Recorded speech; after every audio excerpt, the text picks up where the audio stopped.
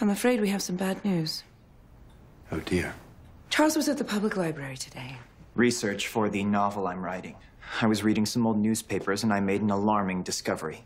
My dear, Oswald is not the nice young man he says he is.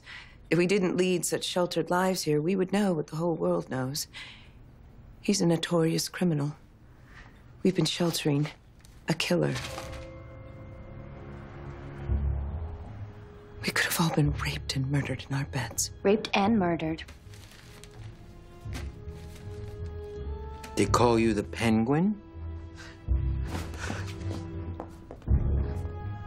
To be fair, I never raped anybody. Oh, well, that's a mercy now, isn't it?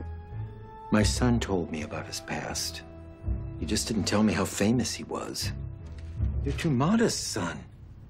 Elijah, a violent criminal in our house? Grace, relax. He's changed. Redeemed. You're not this man anymore, are you? No, sir. But how do you know? How do you know he's not? I've looked into his soul. I've seen his beautiful heart.